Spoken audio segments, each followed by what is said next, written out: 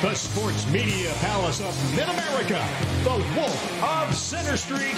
Here's your host, John Nabors. And welcome into the John Nabors Show here live from Natty State Sports Studios. Appreciate each and every one of you listening in and watching in on this beautiful day here in the great state of Arkansas. I am your host, John Nabors, and appreciate each and every one of you for listening in and watching in this afternoon. As we have a lot of things to get to here on a Monday, we're going to react to everything that happened over the sports weekend, which was quite a bit, especially in the college basketball side of things. So we'll get into that, some NCAA tournament talk. But we'll also be having some Razorback baseball to discuss as they take care of business and win their second SEC series over Auburn, but it didn't come easy. We'll have some Razorback football to get into, resuming spring practice tomorrow morning, actually. Well, at least resuming it for what we'll get to watch. But we'll talk about some things that we want to look forward to, and also want to remind everybody that, once again, we are doing phone lines. So, yes, you can call in. I can't believe I did this. I don't know why I did this, but it's happening. So if you want to call in on the conversation, and we'll try to connect with you, it's 936-24-NATTY or 936-24-62889 if you want to do it that way too. But, yeah, you can just figure it out. We'll open the phone lines for you if you want to get on the conversation there. You can get into the chat too to make that happen. But no matter what it is, we're going to be making it happen all today. But for those of you who are joining in and you see the opening headline here, for Razorback basketball is the conversation, just like it has been for the past few days. And, you know, it's not even about the transfer portal as much, even though there's a lot of movement on there too. And Pot at the Palace there for United States Sports has been doing a great job of keeping up with it. But it's still about Muss. You know, it's still about Muss and whether or not Muss is staying or going. Because when we talked on Friday, there was a connection, or at least a report, a little story asking or putting it out there that Eric Musselman to SMU, or SMU's interested in Eric Musselman. Are the possibilities there? What could happen? How could it happen? Why would it happen? You know, all the questions get surrounded by it. And I remember ending the show on Friday, and I was saying, you know, we'll have an answer, you know, one way or the other, like here soon, because now that it's kind of out there, we'll have an answer. Well, we haven't, not in the direct way, at least. There has been no sort of statement, no sort of contract extension or renegotiation, anything like that. What it's pretty much been is just the same thing we've been dealing with the last week and a half or so. Is Eric Musselman staying, or is Eric Musselman going? The ultimate question. But I believe now you're starting to see some of the things going on behind the scenes and also with recruiting in the transfer portal that may provide some reason to believe that Eric Musselman will indeed stay at Arkansas. There are times where we as fans or we in the media like to just get the answer. We don't want to deal with the labor pains. We just want the baby. We want it here. We want it now. And if we don't get it, then we're going to speculate, we're going to whine, we're going to complain. It's just what we do.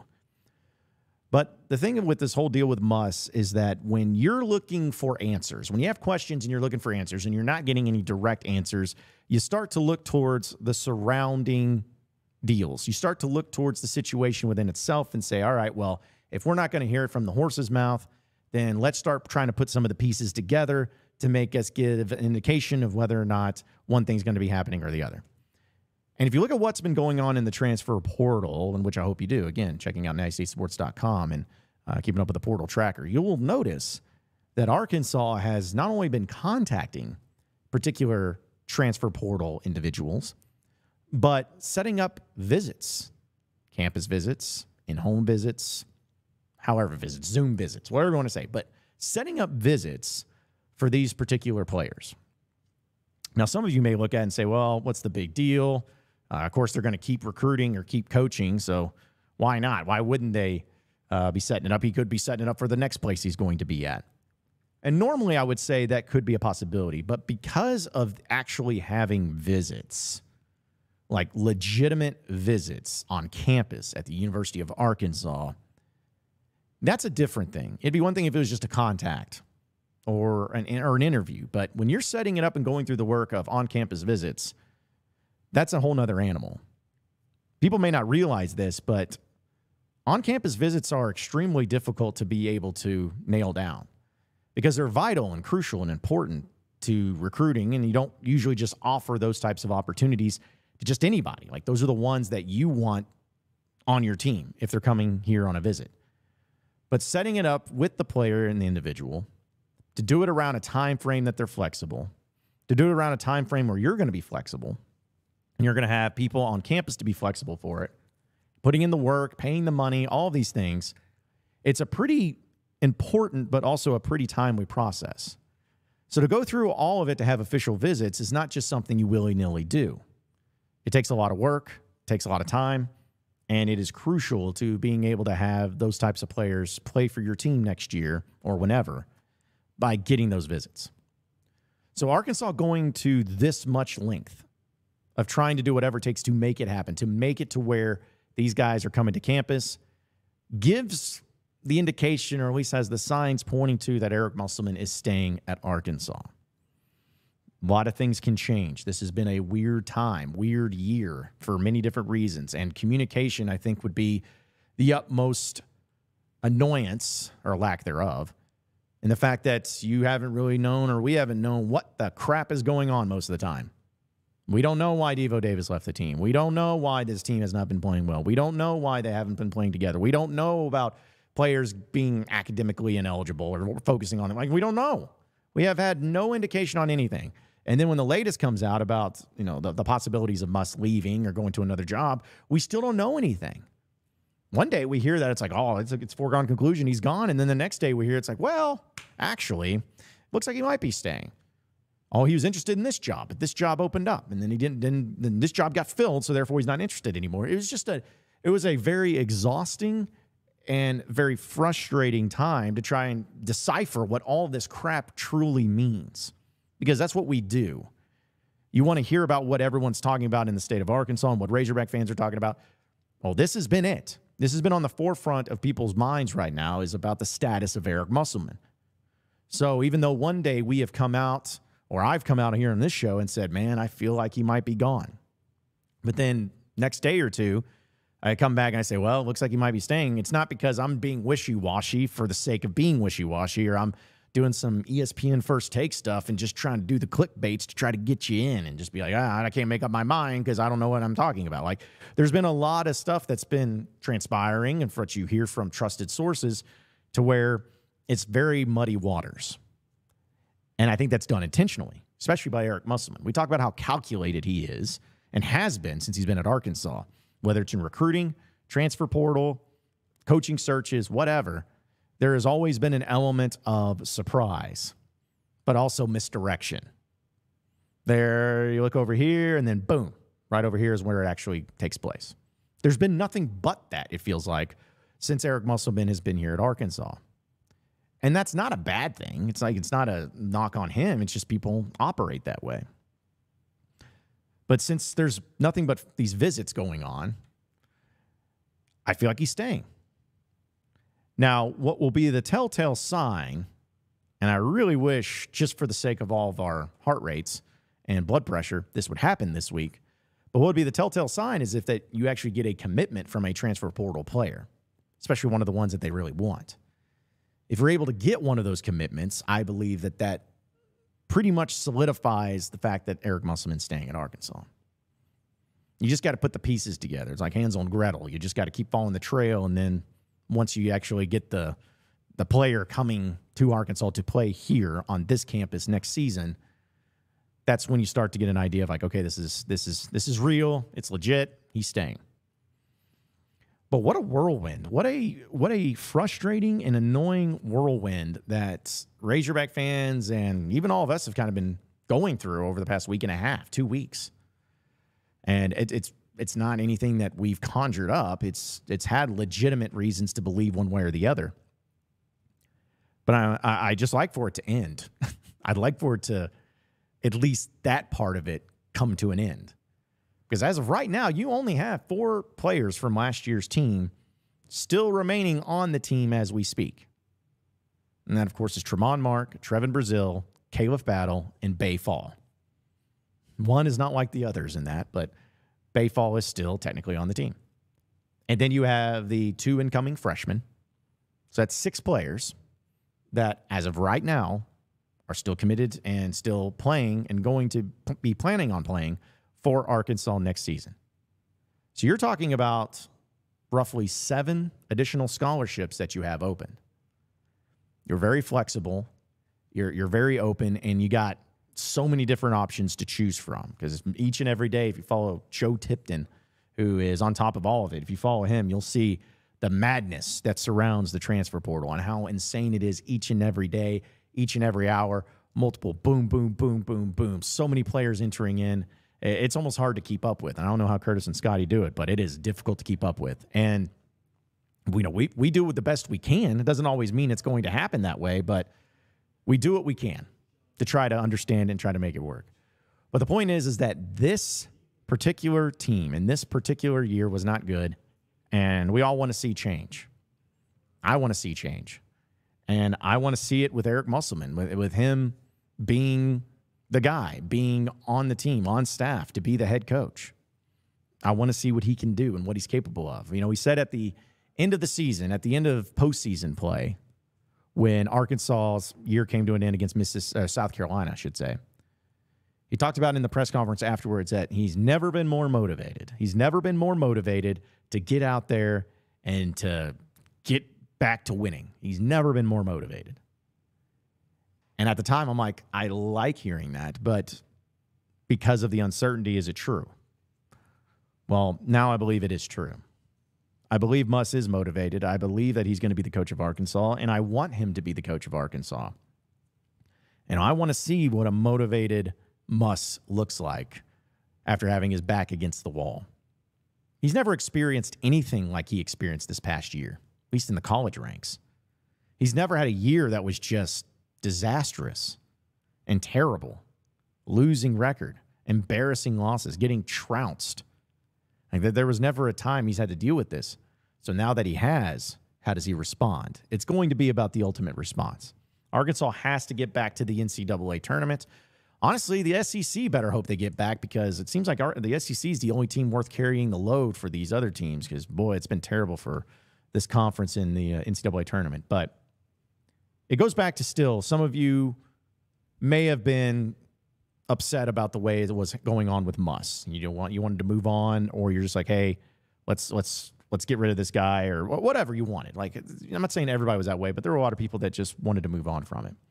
And I want to remind all of you of a few things real quick. Eric Musselman, as we know, since he arrived on campus, is 8-3 in the NCAA tournament. He didn't make the tournament this year, but he's 8-3 in the NCAA tournament. Rick Barnes, in that same span, he would have to win the national championship this year to surpass Eric Musselman in wins over that same span. He'd have to win the national championship this season to get to 9 NCAA tournament wins. He's 5-3. Nate Oates would have to do the same exact thing. Win the national championship to surpass Eric Musselman in NCAA tournament wins in the same span. And those are the second best coaches of the NCAA tournament records in the SEC during that time. Bruce Pearl's 2-3 in that same span. Buzz Williams is 1-2 in that same span. John Calipari of Kentucky, 1-3 in that same span. This is the coach that Arkansas wants to have, and that's the coach I want to have. Because if you want to really take it to another level and looking at Oates and Barnes, let's say they lose these Sweet 16 matchups, which, knowing those two coaches, you never can put it too far past them. They're not very great in the postseason. But say if they got eliminated after this Sweet 16 appearance that they're going through right now, it would still take a season or two of Arkansas not making postseason play and them actually winning games in the tournament at a more effective rate to surpass Muss. I'm saying all that simply to say that you don't realize just how good you got at Razorback fans with Eric Musselman as your coach. Yes, this year was bad. Yes, it shouldn't happen again. Yes, there was high expectations, and it was met with a disastrous season.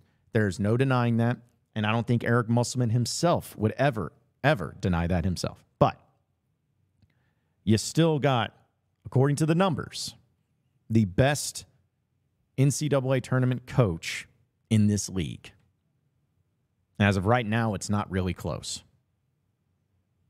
I mean, you're talking about, again, Oates and Barnes have to have three more NCAA tournament wins in this tournament to tie what Eric Musselman's done. Remember that and be thankful for it. I'm glad that it looks as if Eric Musselman's remaining on as coach. That's what I wanted.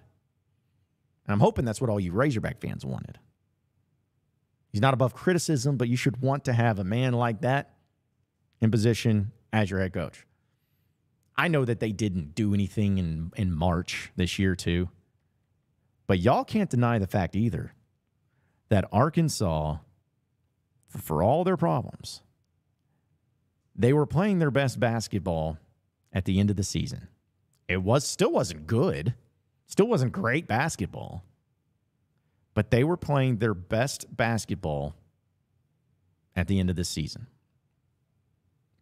I think about what we saw from last night in Texas A&M and Houston. That game went to overtime, an insane game. Arkansas swept those Aggies. I think about Alabama. You know, they're in the Sweet 16. And they had all that they wanted to handle from Grand Canyon. But they're in the Sweet 16 nonetheless. That was a team that Arkansas had dead to rights and should have won the game. They didn't. So you can't say that they did. But still, those are two of the teams in the SEC that are still in the NCAA tournament or at least got close to moving on into the NCAA tournament. And Arkansas either beat them or held their own against them and should have beaten them. That was at the end of the season. Like, you played your best basketball at the end of the year. He's still built for March, Eric Musselman is. He's still built for it. He's still built for postseason. He always has ways of finding the ways to make his team play their best at the end of the regular season, heading into postseason play. This next season is going to be a crucial, pivotal year to make sure you get the right guys in place. Keep the right guys that you want and build around them.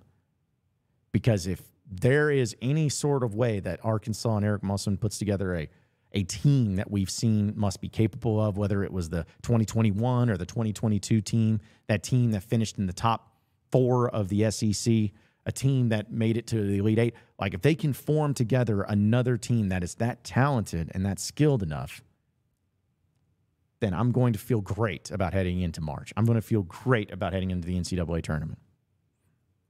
Because another thing you got to understand too, folks, that 8-3 record, that also includes 2 wins over number 1 seeds in the NCAA tournament.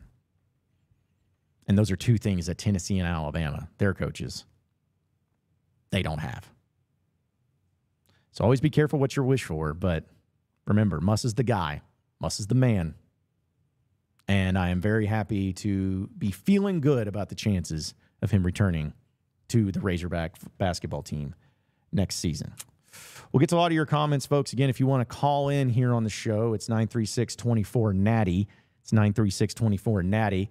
As we're just been talking about Eric Musselman. What do you think about him coming back next season? Is that what you want? Is it going to come with some stipulations on your end? You're like, yeah, you can come back, Muss, but this is what we want.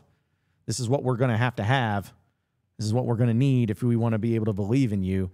Is that the case? Well, let us know by calling in at 936-24-NATTY, which, by the way, when you do call in, folks, it's just going to ask you what's your name, where you're calling from, what you want to talk about. You press pound, and the rest is taken care of. So just a heads up for those of you who may not be aware of that. Let's go ahead and go to some of these comments, too. Got random stuff saying, it's wild to me that when everyone wanted Pittman gone, the university shared everything with us, but when everyone wants Muss to stay, we hear almost nothing. Well, I mean, because again, it's a different coach, different animal. Like, Muss is a control freak psychopath in a very positive way. Like it can be what drives him. Like the success that he has is based upon him being the way he is. He's very demanding. He has a high expectation. He can be tough to work with. He can be tough to play for at times, but the results are there. And so you're going to have all of that controlled by Eric Musselman. When the Pittman side of things, and I'm not meaning this as an insult, Pittman doesn't give the vibes of being a control freak or a psychopath, where it's like, I got to control everything. I got to control my narrative. I got to control, like, it's just this. In fact, if anything, Sam Pittman's been more of a overly honest, too honest at times, and too upfront and too communicative. So I think that that's a big part of it, is just the approach, you know, because also too, Eric Musselman, as I brought up, 8-3 in NCAA tournament games. Sam Pittman, I mean, he had one really good year, and that's been it. I mean, it's been fine at times. Like 7-6 is fine. When they went 3-7 in the COVID year, that was fine, especially considering where he came from. But I think that's a big part of it. Is it's different. I think it's just a different animal from all of that too. So, but yes, I get what you're saying though. Random stuff. Let's see. Braden Wood says, I think it's time to turn the page from Muss leaving. It's now time to let the importer do his thing and get excited for all the changes he's going to make going into next year. I'm with you on that. I think it is time to, unless something legitimate comes out, like of any sort of note, I'm just going to go ahead and be like, all right, he's here, he's staying, he's the guy, and let's see what the portal has going. In fact, Curtis and Scotty have been putting up Pot at the Palaces pretty much every day, trying to keep everybody updated with that. So if you haven't, be sure to check it out too. And Horns, says, you can't have drama in the locker room. I think Muss is making changes to eliminate those players and focus on others who want to play and be a Razorback. I think so. I think that there's an element to where, you know, like Devo Davis moving on. I'm not calling him out by name, but he's been around the program for so long that maybe it's just time for a change. It's kind of like the whole KJ Jefferson thing. It's like, it's not that you're a bad player. It's not that you're a bad person. It's not that you're horrible or whatever. So I think a lot of it is just kind of like, hey, you know, we need a fresh start, a fresh look of everything, and that's okay. Like a lot of people do that, and that's okay. It's gonna work out. And Old Smiles Outdoors says, I'm happy that Muss is staying. He's going to turn around the team, and they'll be making a tournament run. Go Hogs. I think that's what everyone's hoping for. So, all right. This caller's from Little Rock. We're going to go ahead and try this out, and I'm sure it'll work really well. So, it's from the 501. So let's go ahead, get him in. What's up, caller from Little Rock? Hello. Hello. Did you see that Carius Kern decommitted? Yeah, sure did. We were going to talk about that in your Arkansas updates. But yeah, the Fresno know the big time in-state recruit, the 4-star player, defensive lineman from I believe, I'm trying to remember where he was from, but he's a big time player that Arkansas football is counting on. But yes, he reopened his commitment today, which is in essence of him decommitting. But yeah, he's from Marion. But yes, I did hear about that. I was wondering if you think that Pittman also is kind of just isn't really recruiting the in-state guys, kind of similar to Muss as much as he could. Yeah, well, I tell you what, we can talk about that. Appreciate the phone caller from Little Rock. I think that the way that Pittman has done and recruited in-state has kind of fallen off a little bit as far as the big-time commitments, and there can be some reasons behind that. I don't think that there's anything that people probably are going to look at as like, oh, well, it's an NIL, oh, it's this, oh, it's that. Well, a lot of it's just because you've been losing. And, you know, Pittman did a really good job of recruiting in-state kids in the beginning part of when he arrived on campus. It seemed like most of the major players that you wanted from the state of Arkansas were coming to Arkansas. They committed to Arkansas. Not all of them have panned out in a big way, but he was able to get a lot of them. But you know, it's kind of getting to the point to where you got to start winning. And if you're not winning and there are other programs that are winning, they want to be a part of that. Or maybe you do get offered a lot more NIL if you're an incoming freshman from some other school. Because from what I understand is Carius Kern had an offer pretty much to anywhere he wanted to go. So there's a lot of elements to it. But I look at it in football a little bit differently because high school recruiting it matters, but it doesn't matter as much to me personally. I'm more about the transfer portal in football, especially this year and probably even the next season. Like, yes, you got to have some high school players. I'm not saying you don't.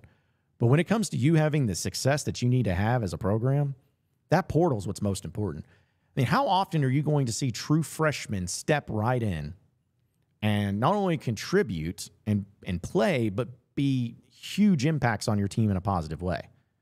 I mean, the odds of those types of players happening are pretty few and far between. You know, you even think back to last season. I mean, you had Luke Has, who was phenomenal, but he got hurt. And then on top of that, I mean, what are you looking at? Jalen Braxton, probably? But you just didn't have a lot of freshmen. But you did have transfers. You know, in Arkansas, they've had a lot of success in getting some portal guys. Not everybody's been a hit, but they've had some success getting some portal guys. And when they have, it's panned out, and it's made a big difference on the team. But, you know, having true freshmen, it's just not always going to be the case. It's not always just going to work out perfectly. So I get what you're saying, but who knows? There's players out there, and I'm not saying Kern's like this, but there are some players that, you know, maybe highly rated, highly regarded coming out of high school, especially out of the state of Arkansas, and then they get to college and you never hear from them again. I'm not saying I'll have them Kern. For all I know, Kern could be the next All-American. But I would take my chances and roll the dice a lot more with transfer portal guys than I would incoming freshmen, is basically what I'm saying. So, but appreciate the phone call, though. Let's see. There's a few other people here in the chat that wanted to bring in and talking about Razorback basketball. Northeast Hawk fan says, after this past weekend, Greg saying he needs to be hoping that Muss comes back to the NCAA tournament, too. Yeah, you think? What a pathetic showing by the SEC.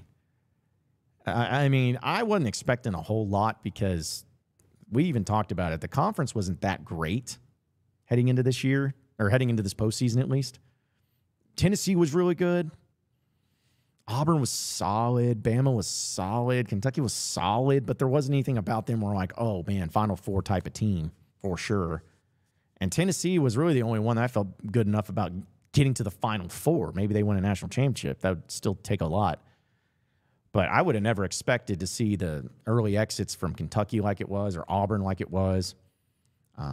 I was more surprised that A&M won a game in the NCAA tournament and gave Houston all they wanted last night, more so than anything. But, yeah, the conference has not been great. It has not been great. And so if Tennessee – I really kind of hope Tennessee and Alabama lose this upcoming weekend just so I can troll any other SEC fan bases and be like, well, I see you still can't make it as far as Arkansas and Eric Musselman. Yep, they weren't there. You're right. Yeah, Arkansas wasn't there. It sucked. It was a crappy year, but man, you guys really, the SEC really needs Arkansas to step in and start winning some games in the tournament because apparently y'all don't know how to. That would just be the way I would approach it. But let's see. That Rickster says, I've been hearing from around my way that the in-states fear not getting to play over those transfers and out-of-state talent. Winning does play the other part. I mean, maybe so, dude. Like every single player in high school, recruit, transfer portal, they all want a different thing. I'd say the majority of them are about NIL and what they can get paid. But for like, there's different wants and needs. There's been, I mean, you guys have seen this even before NIL played a factor.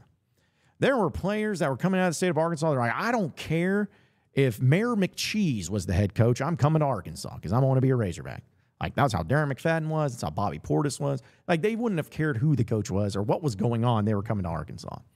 And then there were other players that you had to really work at and really get after and really make some moves in the recruiting process to convince them to come to your school. Like, every player's different. Every individual's different. So, I mean, would it surprise me if there are some players out there that may not feel great as an in-state kid going into Arkansas? Maybe, but I don't know. That feels like a really dumb thing to be concerned about. No offense. But, like, if you're concerned about not playing over transfers, well, yeah, of course. Like, that's the way every place is going to be. Like, find me a school, find me a major football program right now that freshmen are walking into and playing and being contributors and being a difference maker. Like, very few. You think Michigan? Like, look at their roster last year and see how many true freshmen were huge contributors. It's very doubtful. So, Doesn't matter if you're in-state or out-of-state. If you're a freshman, odds are you're not going to just walk into a school and be playing immediately. You can contribute maybe. It also depends on the position you're at. But, I mean, look at the transfer portal right now. Like the team guys that we feel like are going to play this year for Arkansas. Look at the offense alone. Talon Green's your starting quarterback. You're going to have 2 new starting offensive linemen that are transfers, Addison Nichols and Carmona. You're going to have some guys contribute in the running back position, like I believe it's Jaquindon Williams. I always get his name wrong. But the Utah transfer, like he's going to be a big factor in this team. So, yeah, it's part of it. And it's the way football is now. And I'm okay with it. Like, I'm not bummed that football has become this. But it's still just, it's the way it is. And here's another thing. I don't care where you're from. I do not give a rip if you're from the state of Arkansas.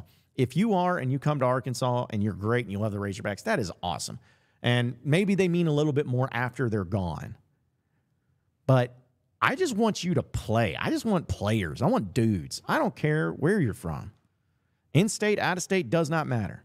Think about how many great players have come through football, basketball, baseball that were not from the state of Arkansas when they had some of their most magical seasons. I mean, look at Arkansas when they won the national championship in 1994. How many in-state players did they have that contributed on that team? Like Corliss was obviously a big one, but most of them weren't from the state.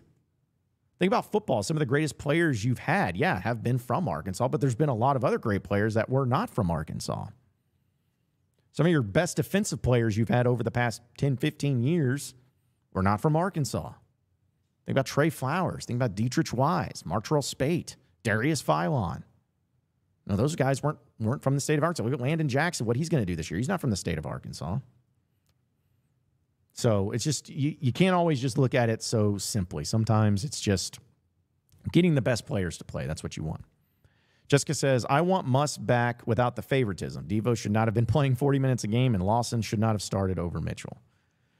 Well, here's the thing, Jessica. I get what you're saying, but at the same time, I just trust Muss. You know, I don't think Muss is to the point of where I don't think he's showing favoritism because the dude wants to win. You know what I'm saying? He's never shown favoritism before, and I don't think he's going to start now. I don't think he was playing Devo just because he's like, well, this guy's better, but Devo's my guy. There wasn't any of that. Muss is wired and built and only caring about winning.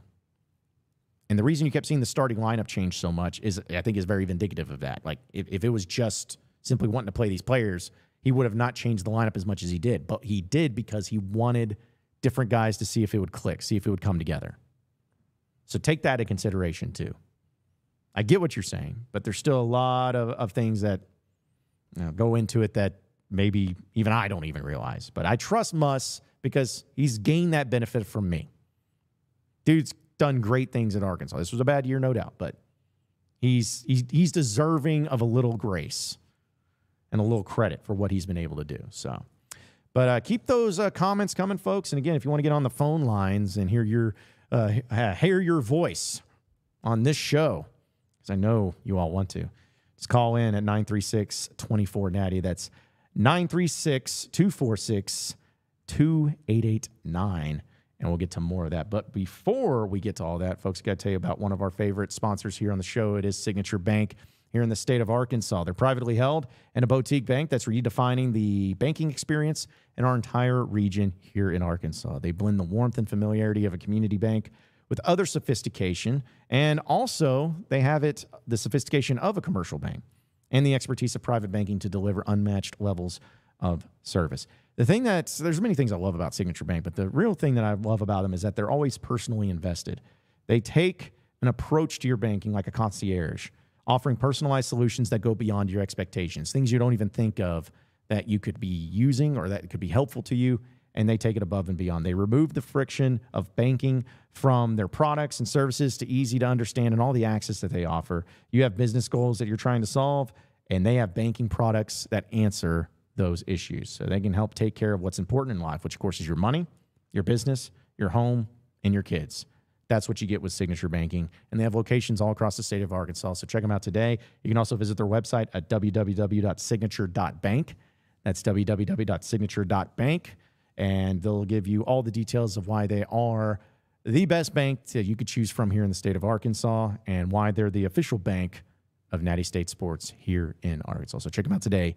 It's Signature Bank. We'll take a break, and when we come back, we'll get to more of your phone calls and your messages, as well as get into some Razorback baseball talk and even some football talk. So stay with us here on the John Nabors Show, live from Natty State Sports Studios. We not done yet either. So don't be satisfied because we not done. I mean, honestly, I don't really remember post-game. I guess I black out after games, winning and losing. You missed it. You missed it. You missed it. Just tell me you missed it. I'm not going to go there with you, Dave. Why not? And that will be the last question I answer with that hat on.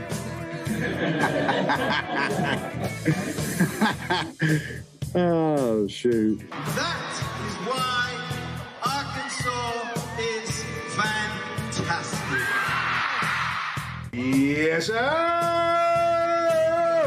You know, and I didn't like the game, but I'm glad I was able to walk off the floor again and deep inside and have that funny feeling that, hey, one more time, Horns. Best guys, I know it's a tough time for you. The coach is gone, but you got a new coach now, and you got to listen to what he says. Okay, I know you're thinking, oh, who is this new guy? Where's the other guy that crashed the motorcycle? We like him better. He was cool or whatever. Forget about all that. Listen to the new coach and get out there and win some games. Oh, brother, this guy stinks. You guys act like it's... Pick it up a little bit. Okay? Get your chin up. Smile. Smile. Okay? Dang, you guys, all right? If not, I'm not talking. I'm so excited. Big Red. Oh. Guys, I've got just one thing I want to say to you. Touchdown, Arkansas! I was the teacher today. Told those boys, welcome to the SEC. Well, Fayetteville is 1,843 miles away, but the call of the Hogs can be heard all the way to San Francisco. Let's stick my dick in the mashed potato. Go Hogs. Powered by Arkansas, for Arkansas. Every time you put a mic in my face, I'm going to say Arkansas. The John Nabors Show is live from the Natty State Sports Studios. And welcome back into the John Nabors Show here from Natty State Sports Studios. Appreciate everybody listening in and watching in on this beautiful day here in the great state of Arkansas. I'm your host, John Nabors, and thank you for making us a part of your afternoon this afternoon, as we'll get to more of your phone calls and messages, and also talk about some Razorback football and baseball, because I know that that's something that's on everybody's mind as well. But before we do, I want to tell you about one of our newest advertisers here on the John Nabors Show. It is Autograph, and you can download the Autograph app on your iPhone or your Android. It's a company that is co-founded by Tom Brady, and what they want to do is they want to level up the experience of all you fans where it comes to podcasts, when it comes to written content, when it comes to everything. You can check it out with the Autograph app, and specifically your team. And when you are able to consume that media content through Autograph, you're going to level up your own experience that leads to extra rewards. And that's what makes the Autograph app so incredible, is that if you just download it and use promo code Natty, N-A-T-T-Y, download the app and use promo code Natty, N-A-T-T-Y, you'll be able to see exactly the type of rewards that you'll get and the type of media that you're going to be able to consume.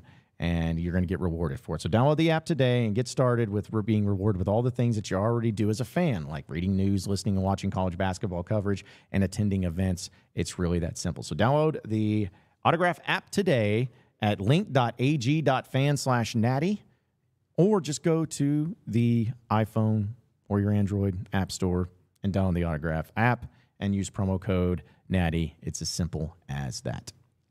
Again, appreciate everybody listening in this afternoon, as we've been talking a little bit about Razorback basketball and Eric Musselman, and it looks like he's staying. That's really what it came down to. It looks like he's staying, and I'm fine with it. I'm happy for it. I'm thankful for it even. But a few more of your comments, though, before we move on to some Razorback baseball talk, because there's plenty to talk about there. Hunter says, NIL can make it harder to know which out-of-state guys are truly buying into Arkansas. You know, NIL can make pretty much everything more difficult. In fact, it has made everything more difficult. Now, it's not to say that that doesn't have positives, Because it does. Like, I've always been in favor of having players be able to make money off their name, image, and likeness. But it does complicated things, and it's got to have some sort of regulation. Like, something has to give. This is insane, and it goes across all college sports. But yes, it has made a lot of things more complicated in the landscape of everything. So not just for the out-of-state kids, in-state kids, because in-state kids want money too. They want money too, and if they can get like, because that's the thing. There are players that are like, I want to go to Arkansas, I want to be a Razorback. That's great, and that's true. But if they're getting $700,000 to go play for Alabama, and Arkansas is only giving them $200,000, and they start to be like, you know what, I like I love the Razorbacks. I want to be a Razorback, but that extra $500,000 sounds pretty nice right now. And I think that there could be some elements to that too. Could be some elements there. Jeez. Nick Lee says, Bay Fall in year 2 should be ready. Having that UMass player come in for a visit seems like a slap in the face. Listen, I don't care about what the player came from or what their school was at or what their numbers were. I said this last time. I was like, you had great numbers of great players from major programs this last year, and what did it get you?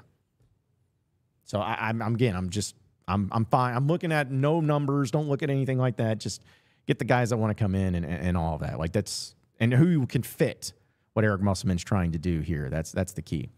But to be honest, I don't know.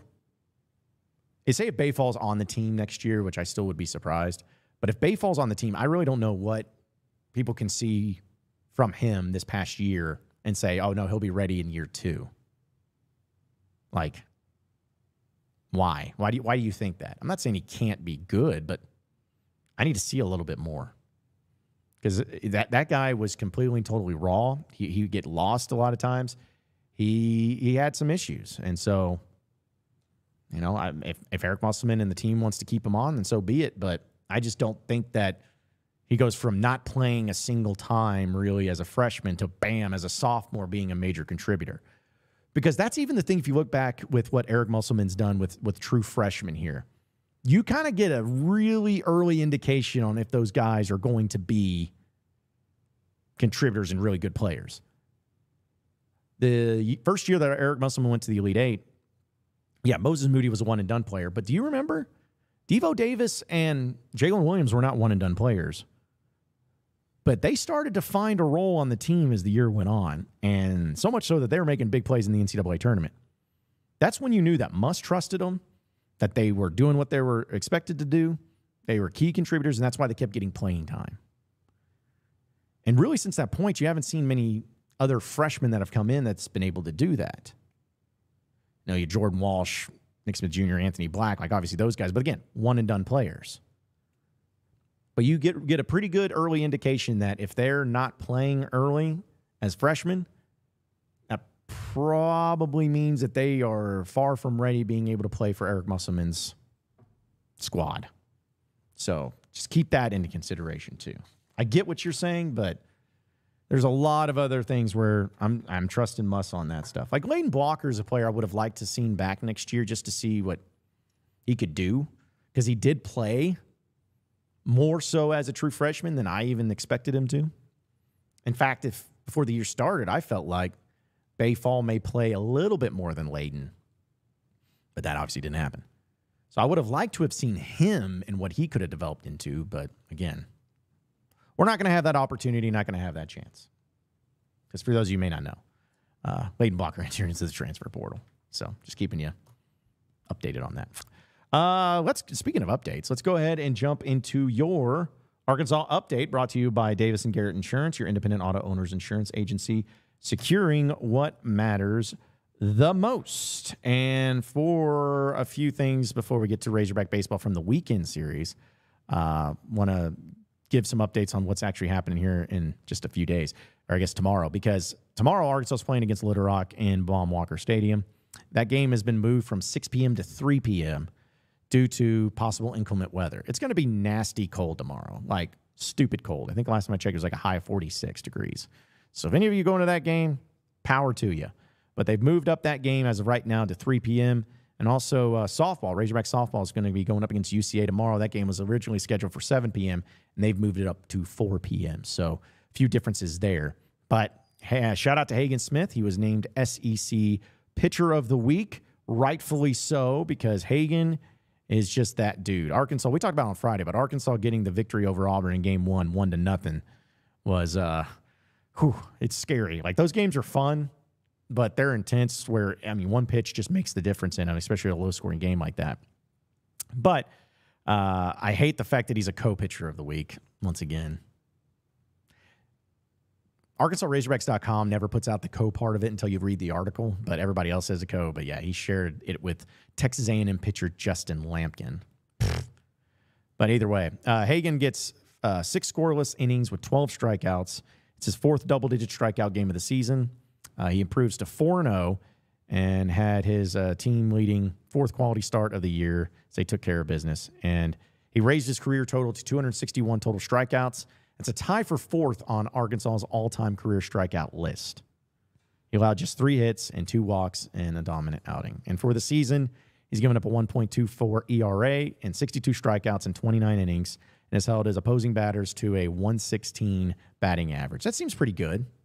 You know, 116 is not a great batting average, and if you hold your entire opponents to that, that's usually a pretty good thing. So, but congratulations to him and getting SEC Pitcher of the Week, because, again, if anybody deserves it, that guy definitely deserves it. So there's your Arkansas update, brought to you by Davis & Garrett Insurance, your independent auto owner's insurance agency, securing what matters the most.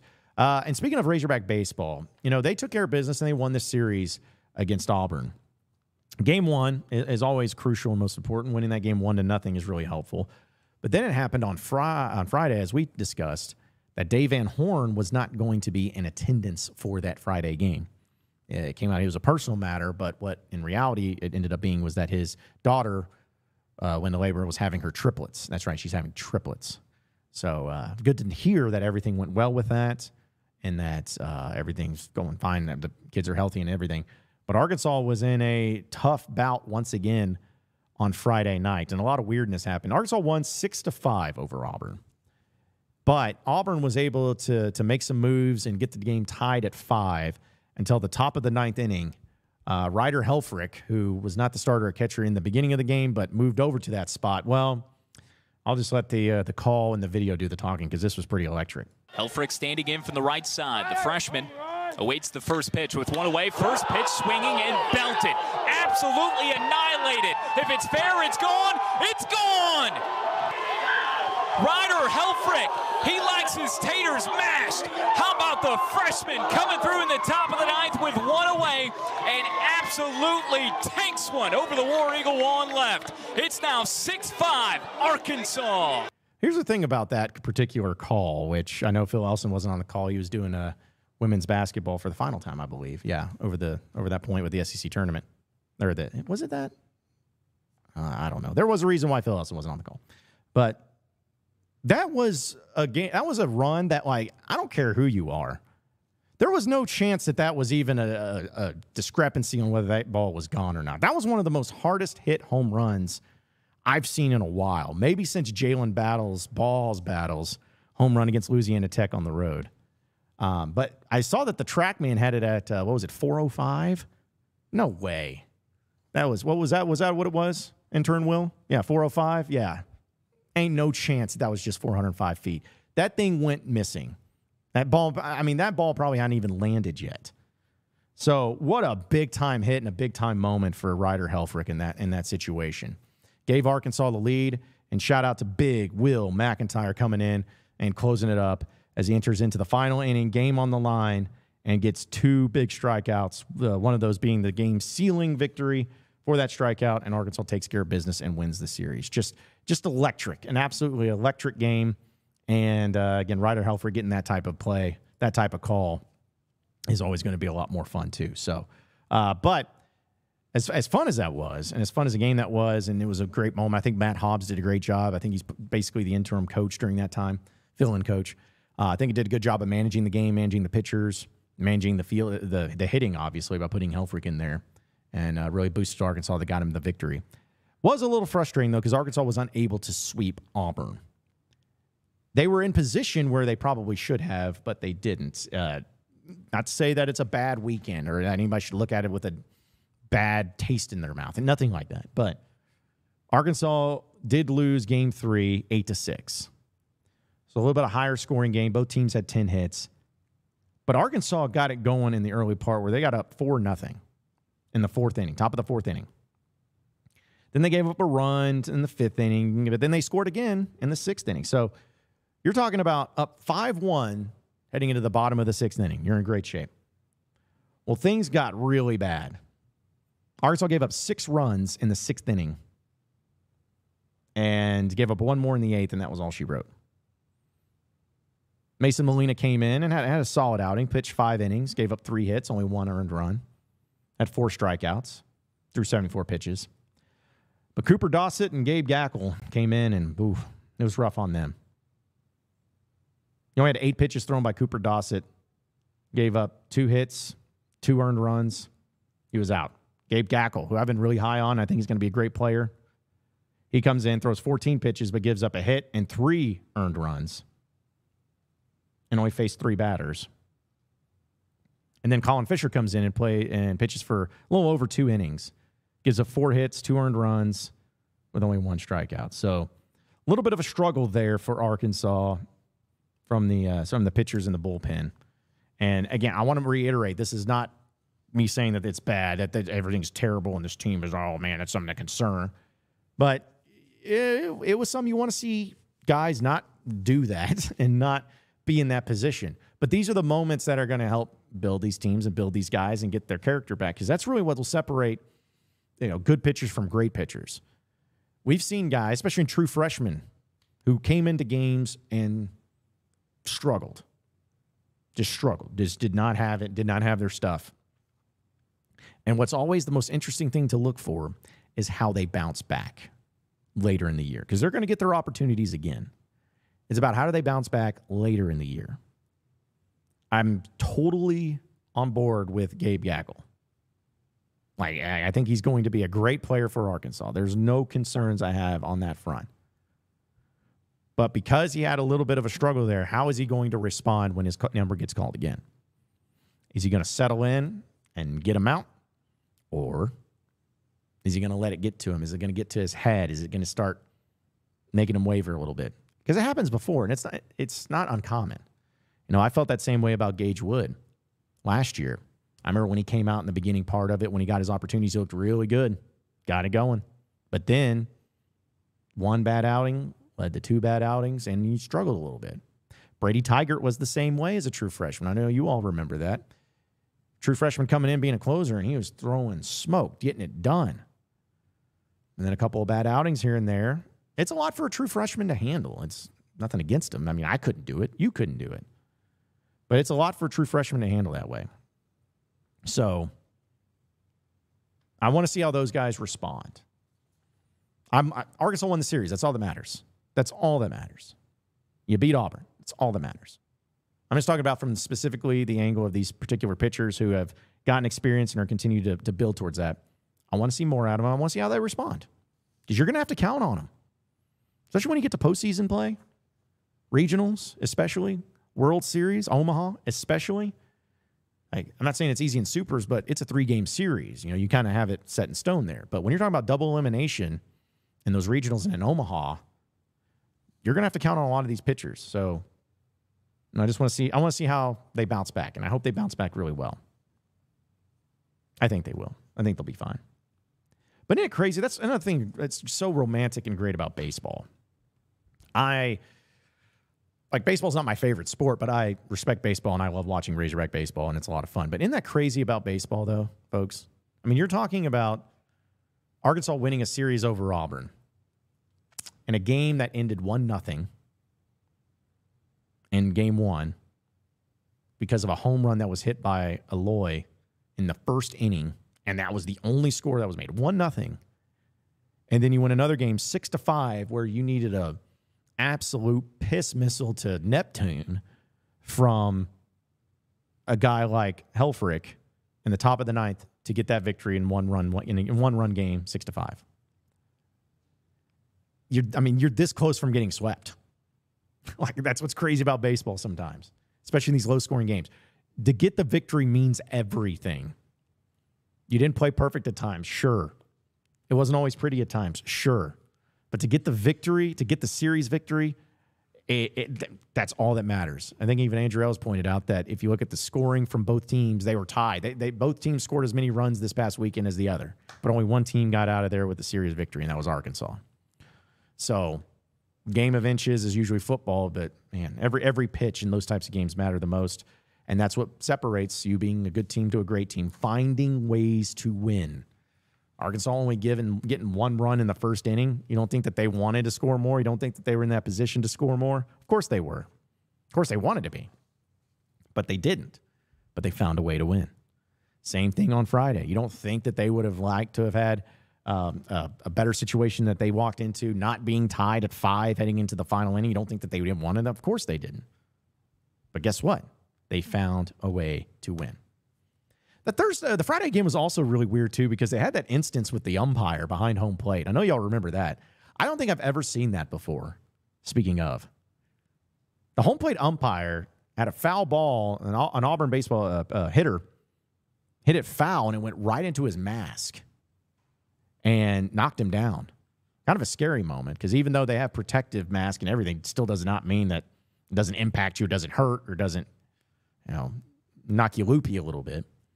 But he got knocked down, and suddenly we had to enter into a delay until a new umpire came in, or the umpire's equipment and everything. It was like 30 minutes. And hilariously enough, there on the SEC network, you see on a little golf cart, here it comes. That's the new umpire's music. He's coming out. And he came in and finished up the game. But those are things you just don't really take into consideration, and how crazy it is and how crazy it could have been. So luckily, the umpire was okay. I think he ended up being okay, but glad they were able to play the game. But I've never seen that where you had a 25 to 30-minute delay on something like that. That does not happen very often. But Arkansas is now 2-0 in series. They got a big one against LSU coming up this weekend, which LSU, this is what I hate. LSU has not won an SEC series yet. They're 0-2 in their SEC series this year. So that just sets them up to sweep Arkansas. Because I'm like, oh, man, I feel good about it. Something about LSU and Arkansas in the regular season, not saying Arkansas's never beat them, but golly, it always feels like when Arkansas is in position or they're the better team and they should beat them, something always happens. And it always seems to be game one Arkansas wins and they give up the next two.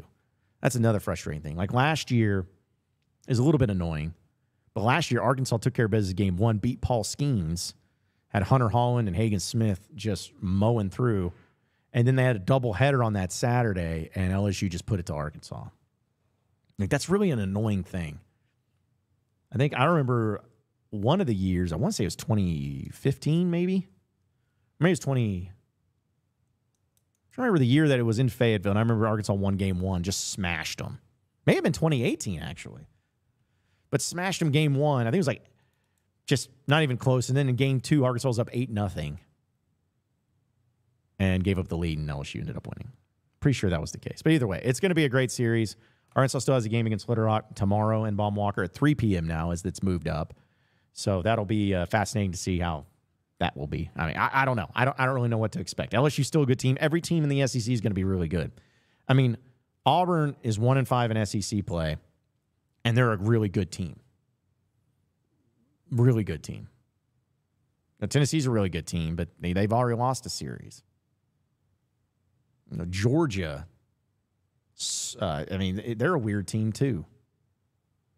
They swept one team and then lose. I mean, it's just weird. Baseball's weird, especially this time of year. So don't take anything too seriously and too much into consideration, but just understand that there is a lot of things that need to go out before we call this season or look at the season in a certain way. But I'm loving where baseball team's at right now. Let me be clear.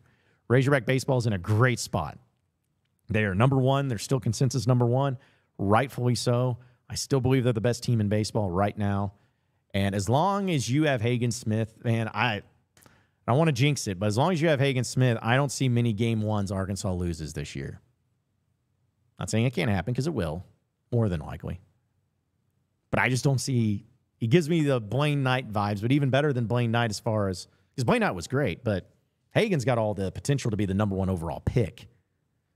And as long as he keeps doing his thing, you're always going to be in great shape. You're telling me if he can give you 6 scoreless innings every Friday, yeah, you're in good shape. So Arkansas baseball is going to be fine. Can't wait for it. You got back-to-back home series in the SEC. You got LSU and then Ole Miss.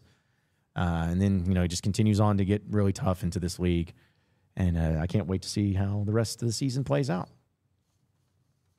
By the way, folks, I want to remind everybody, we posted this on social media, but I want to tell everyone that this Thursday, we here at the John Nabors Show, as well as Natty State Sports, we are going to be broadcasting live from Twin Peaks and Rogers, right there at the Pinnacle Hills Promenade. We're going to be getting you revved up for the NCAA tournament, games that are going to be transpiring, the Sweet 16 games that are going to be up there, and a lot more. And so we're really excited about doing it, and we're going to have some things to give away. We're going to have some shirts to give away, some Natty State shirts to give away. Rumor has it we may even have some tickets to give away for that baseball series that's coming up this weekend. So just be on the lookout for that. But we'd love to see you out there and to come hang out with us. It'll be from 4 to 6 in the afternoon on this Thursday, live from Twin Peaks there in Rogers. So we look forward to seeing you all, and can't wait to hang out and watch some games and get ready for Razorback baseball and the NCAA tournament Sweet 16 games, because all that's going to be going down Thursday. It's going to be a lot of fun and very exciting. We're going to take a break. We'll get to more of your phone calls and your text messages. And again, folks, if you want to call in, 936-246-2889 if you want to get your voice heard. But we got to tell you about how here on the John Nabors Show, we're brought to you by Alumni Hall here in Arkansas, because we know you're going to have all the type of apparel that you want to have as a Razorback fan, right? I got this sweet Razorback hat. This is the official hat that the Razorback baseball team wears. This one right here, well, with the charcoal color. And I got it from Alumni Hall. Now, I probably don't look as good wearing it as the Razorback baseball team does, but, it makes me feel like a ball player. It makes me feel like I know ball a little bit. I don't. But that's what Alumni Hall helps you out with, is they have the official apparel not only from the players, but also coaches too. Like every Eric Musselman polo, if you've ever liked one of those. If you want to feel like you know ball, like Eric Musselman does, you better go get you a polo shirt over there at Alumni Hall. So visit the website at nattystatesports.com/alumni hall. That's nattystatesports.com/alumni hall. Visit that website, and you can check out all the different apparel that they have to choose from for men, women, kids, pets, everybody, as well as all the decor. And if you're not somebody that makes it easy to get to the Fayetteville location because you live outside of the Northwest Arkansas area, well, no, none to worry. Because when you go to that website, nattystatesports.com/alumni hall, you can make orders and have it shipped directly to your door. It's simple as that. I mean, what could be better than that? You don't have to worry about going out and fighting all the traffic and everything. Just have it delivered. So check it out at nattystatesports.com/alumni hall. All the Razorback things that you could possibly want for a true Razorback fan, it is Alumni Hall here in Fayetteville. We'll take a break and come back with more of your phone calls and text messages coming up next here on the John Nabors Show, live from the Natty State Sports Studios. So stay with us. We not done yet either. So don't be satisfied because we not done. I mean, honestly, I don't really remember post-game. I guess I black out after games, winning and losing. You missed it. You missed it. You missed the game. Just tell me you missed it. I'm not going to go there with you, Jay. Why not? And that will be the last question I answer with that hat on.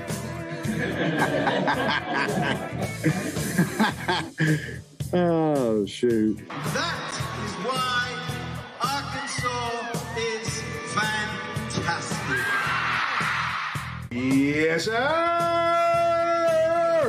And I I didn't like the game, but I'm glad I was able to walk off the floor again and deep inside and have that funny feeling that, hey, one more time, Horns. Best guys, I know it's a tough time for you.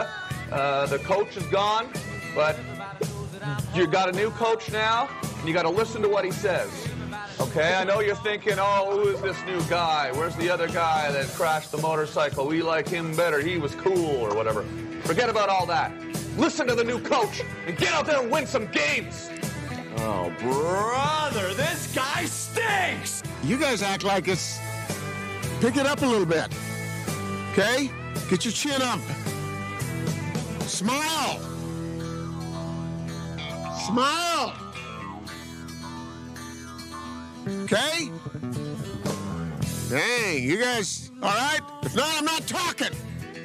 Big Red, so excited. Big Red. Oh. Guys, I've got just one thing I want to say to you. Touchdown, Arkansas! I was the teacher today. Told those boys, welcome to the SEC. Well, Fayetteville is 1,843 miles away, but the call of the Hogs can be heard all the way to San Francisco. Go stick my dick in the mashed potatoes. Go Hogs. Powered by Arkansas, for Arkansas. Every time you put a mic in my face, I'm going to say Arkansas. The John Nabors Show is live from the Natty State Sports Studios. All right, welcome back into the John Nabors Show here live from Natty State Sports Studios. Appreciate everybody listening in and watching in on this beautiful day here in the great state of Arkansas. I'm your host, John Nabors, and appreciate each and every one of you for making us a part of your afternoon this afternoon. If you want in on the conversation, you can hop into the chat here on our live stream, but you can also call in on this show right now at 936-24-NATTY. That's 936-246-2889. To get your voice heard, as we're just expanding all the types of technologies here on the show and making it to where everybody can get involved. Because let's be honest, as someone who worked in sports talk radio as long as I did, the phone calls were always a big part of it. Whether I like it or not, or whether I enjoyed it or not, it was always a big part. So we have added that element. We're working towards a text line too, so we'll keep you updated on it. But still got a lot of cool things happening here at Natty State Sports. So appreciate you watching in, but also be sure to subscribe to the Pod at the Palace. They're keeping all up to date on the transfer portal, as every single day there's changes. So check it out, nattystatesports.com. Get your information there too.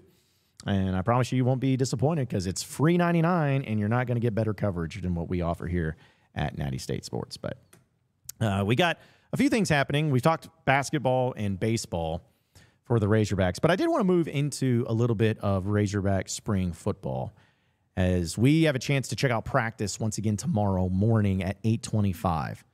Now, spring practice did not go on this past week because of spring break, and it starts to resume, and Arkansas is going to have this week of practice, and then I believe it's a Tuesday, Thursday, and Saturday scrimmages, or at least practices that are going to be open to the media.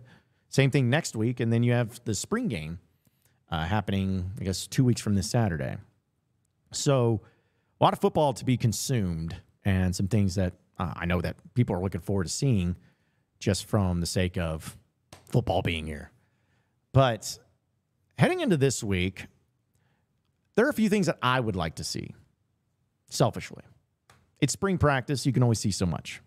Only be able to film so much. But there are some things that I'd like to see. And one of those being about two things. On the offensive side, I want to see if they, one, stick with the same starting lineup and the same 11 starters that they've had out there pretty much the entire time. Because if so, I think it's over. Like, nobody needs to worry about any other competitions. That seems to be the case. But that also includes, besides the starting 11, the backup quarterback position. Are we going to see anything different from what we saw the first 2 weeks with the battle for QB2?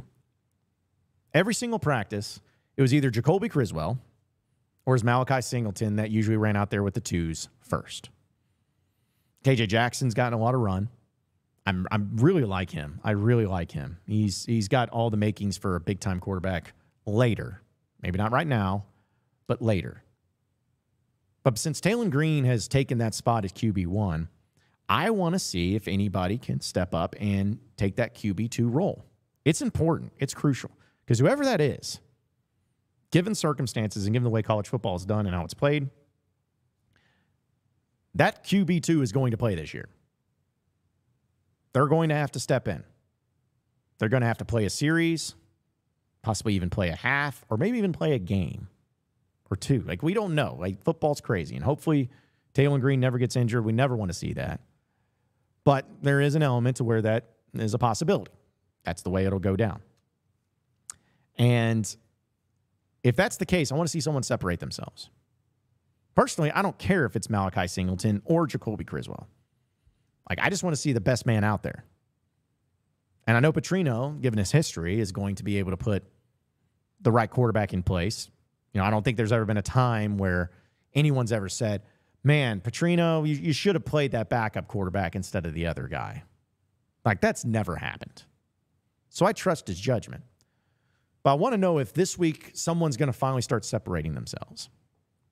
Or are we going to go through pretty much the entire spring practice without even knowing? Or just going to keep having this bouncing back and forth? Like, that'll be the case. So that's really what I'm going to be looking at. But also on the defensive side, which doesn't get talked about enough because offense is sexy. I mean, let's be honest. It's about the quarterback. It's about Petrino. It's about the offense. That's what people want to know, and I don't disagree. But the defense, I want to be able to see if we can finally start having a linebacker that separates itself. And what I mean by that is that you got Xavion Sori, the transfer out of Georgia. You got Brad Spence, who was a linebacker last year, but that's really been it. And it keeps making me wonder, are those guys, those two guys specifically, are they the starting linebackers by default because you have nobody else, because they're just there, because they may be better than most of the players that you have there because you have walk-ons or you just lack depth or whatever? Like, are those guys just there by default, or are those guys actually legitimate, high-level, SEC caliber linebackers that are deserving of a starting spot? Now, I'll be honest, that may be something that we do not know about or do not hear more about until the fall even. Like, that could be the case. But I am curious of how that linebacker crew is going to look like and develop. Will there be another linebacker that we see here in spring that starts getting some run, getting some playing time? Because I am very concerned about linebacker, folks. Like, that is something that I like look at and I'm like, ugh, there's nothing I can just like spin it and turn it and be like, nah, I'll be fine.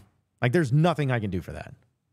Like, it's concerning. It's a legitimate concern. So those are the things I'm going to be looking for in spring ball this week, and how it develops. And I think another thing too is Luke Hasz. You know, he was injured or got hurt last time we saw him, not in spring practice. He got rolled up on by, I believe it was Dominic Johnson. And then he didn't really play the rest of the game, or the rest of the practice. Now, he was out there with the team. He was still wearing his uniform and everything. So, it wasn't anything as serious enough to where he had to be rushed to the doctors or anything like that. But I'm going to be curious tomorrow, is he going to be back out there with the ones, business as usual, or is he going to be sitting out? Is he going to be dressed out? Is he going to be, slowly but surely coming back? Or they haven't had him in some drills, some 11-on-11, some 7-on-7, but not all of it? Like, what's the situation going to be with his injury? Because that's huge. The offense for Razorback football, I'm not even worried about. It could be good. It could be great. But I think you have enough pieces there to where the offense is going to figure it out. And with Petrino at the helm, I'm not concerned. Like, I want to see what the offensive line can do and continue to develop, that's for sure. But skill position-wise, I think you're about as solid there as you've been. I love Taylon Green and what he's adding, but I like the linebacker or the running back room. The running back room looks good. You lost Rocket Sanders, you lost A.J. Green, I get it, but Rashad Dubinian's really good. I think the transfer, Jaquindon, is from Utah, is going to be really good. I feel like he might be my pick for the leading rusher this year. I think that you've also seen some good things out of Braylon Russell, the true freshman. Him getting into the mix. Dominic Johnson's even getting some runs. So I like the running back position. The wide receivers I'm really big on. Because those guys are pretty much set in stone as far as who Petrino likes in the three-man goes. And you got Tyrone Broden, you got Andrew Armstrong, and you got Isaiah Satania in the slot position. Seems to be a reoccurring theme. And then even after that, you still got some guys that are good. Like Isaac Tesla, I think will get targets this year. So I think wide receiver, you're good. Tight end. I know Luke Hasz has got dinged up a little bit, but assuming that he's healthy and then Ty Washington comes back healthy, which I hear that we might have a chance to see Ty Washington this week after he came off of his injury from last year. But tight end position, I think you're golden. And the offensive line is going to be better than what it was last year. Can't be much worse. That's for sure. Like, that was bad. That was bad watching that each and every day. But overall, I like the offense. The defense, I'm actually high on the secondary. I'm solid on the D-line, and I'm concerned about the linebacker. That is a combination I never thought I'd say because I always felt like Arkansas had the worst secondary forever, always, every single season. But I do believe that the strength of this defensive team will be the secondary. You have experienced guys. You got athletes, guys that play well together. There's not a glaring hole or a glaring position that's just like, oh, this is bad. And you got depth there. And I even think on the D-line, you lost some pieces, but I've been impressed by what Deke Adams has been able to do since he's coached, not only in recruiting, but out of the transfer portal.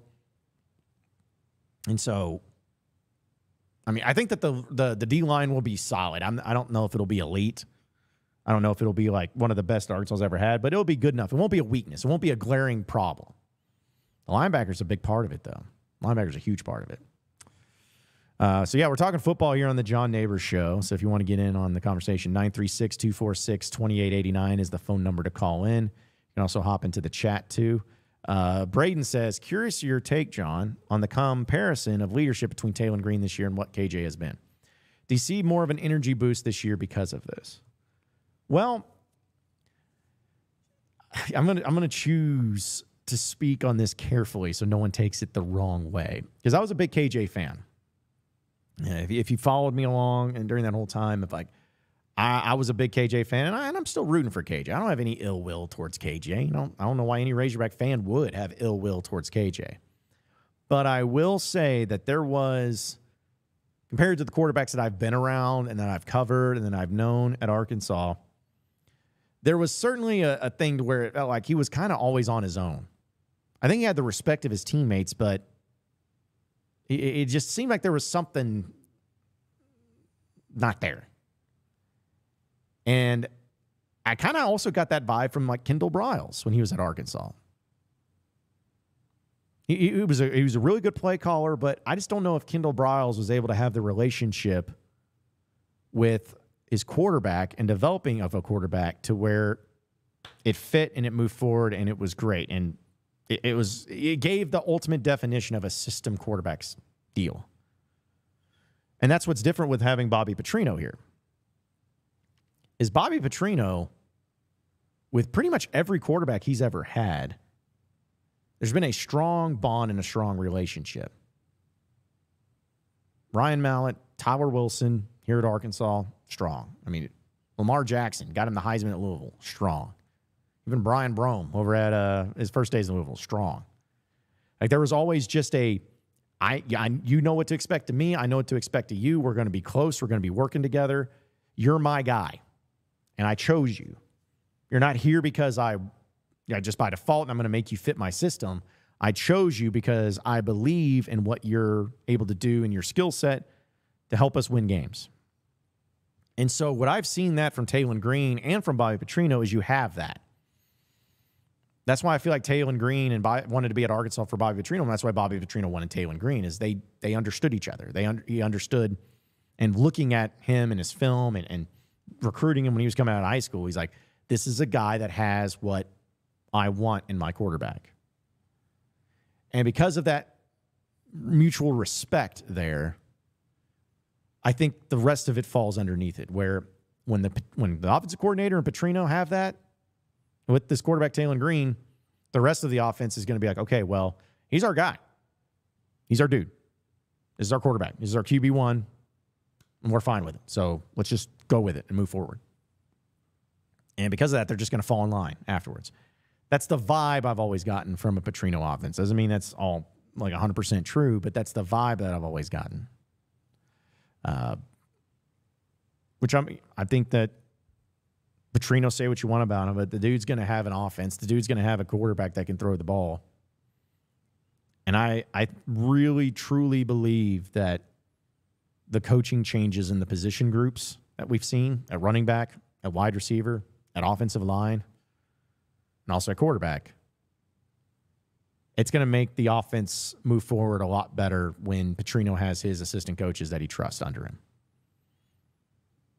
And from what I understand, Mateos, the offensive line coach who was hired, I guess technically before Bobby Petrino was hired as the OC, that they really get along and they're doing some great things together. So that's yet to be seen. But I just truly believe that there's no way Bobby Petrino is going to have going to walk into this season and looking at it as like, well, I'll just make do with what I got. And whatever Coach Pittman thinks is best for the players, like, I'll just take them. I think it's more like, hey, these are the guys that I see, and I'm going to go into the transfer portal and try to get the ones I really want, and then I'll see what we got in the guys in the roster, and we'll make it work.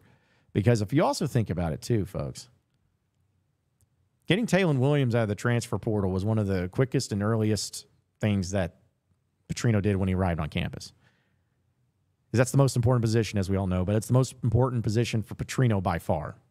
Petrino's offenses only go so far as the quarterback. And if he does not have a quarterback that he feels good about, feels strong about, then it ain't going to work. Doesn't mean that Jacoby Criswell's a bad quarterback or that Malachi Singleton's a bad quarterback. They could develop into that. But when it comes to winning right now and winning this year, they got to get the right guy right now. And I think that you're certainly going to have that with Bobby Petrino and Taylon Green. So that was a long answer to your question, pretty much. But, yeah, that's what I'm feeling like right now. Let's see. Random Stuff says, what's the kicker looking like? Is Little going to be missed?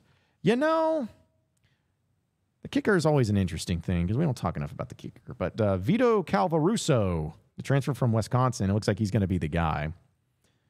He did kickoff duties last year for Arkansas. But looks like he's actually a big kid, too. I didn't realize it. He's listed at 6'3", 215 pounds. It's a pretty good size for a kicker. So it looks like he's going to be the guy. But here's the deal. Is he going to be as good as Cam Little? Is Cam Little going to be mixed? I have no idea because this guy could go out there and practice and be nailing 60-yarders. But it's a little different when you're on the road over there and wherever, in Stillwater, and you got the game-winning field goal on the line, and you got to kick a 49-yarder. I don't give a rip what a kicker looks like. If there is one thing that I do not pay one lick of attention to in practice, it's kicking. Because that means diddly. I cannot tell you how many times Cole Headland in those practices with Brett Bielema, dude was nails. He was killing it, like 67-yard field goals. Just, oh, man, not missing a one. And then what happened in the games? Doink fest right and left. So, again, I'm not taking anything from kicking until they actually get into the game.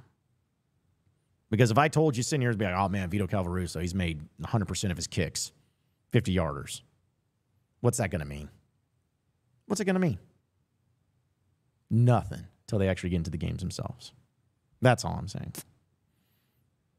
Nick says, what do you mean, John? How can the O-line not be much worse? Who is standing out on the O-line? You were hype and named players from every position except the O-line. No, I named some players from the O-line.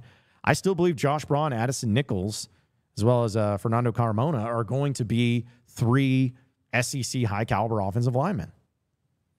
Like, I firmly believe that. I think Blackstock is going to find his way. I think he's pretty much solidified that tackle spot in that position.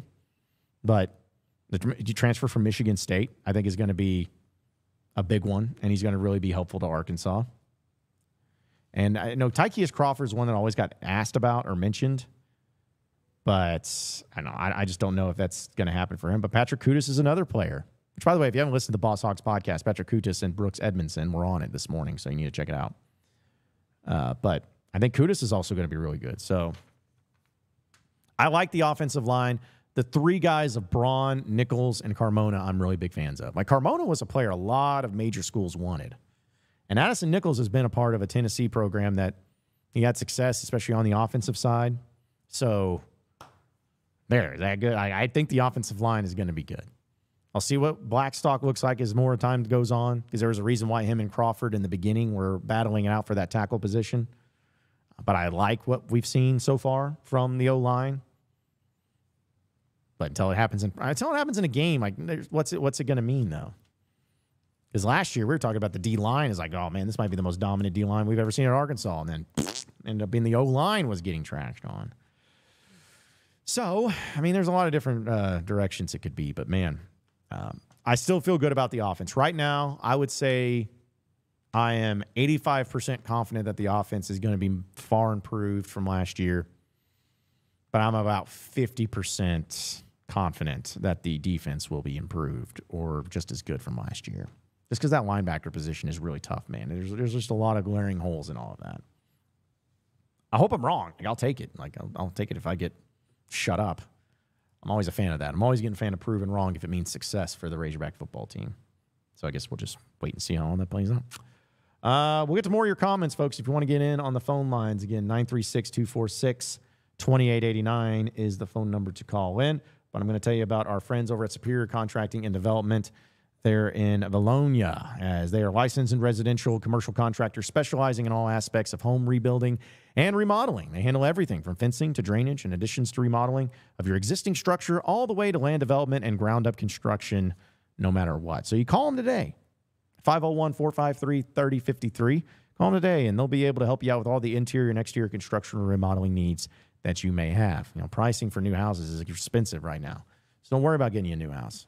Just add on to the new one, or to the old one.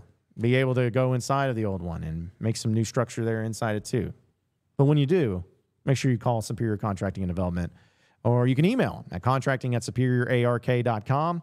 Visit their website at superiorark.com, or just call them. Get a real person from the state of Arkansas, as they service all four corners of the state. Call them today at 501-453-3053. It's Superior Contracting and Development. We'll take a break, and we'll come back with a little March Madness talk, as well as more of your phone calls and more of your messages here on the John Nabors Show, live from Natty State Sports Studios. So stay with us. We're not done yet either. So don't be satisfied, because we're not done. I mean, honestly, I don't really remember post-game. I guess I black out after games, winning and losing. You missed it. You missed it. You missed the game. Just tell me you missed it. I'm not going to go there with you, Dave. Why not? And that will be the last question I answer with that hat on.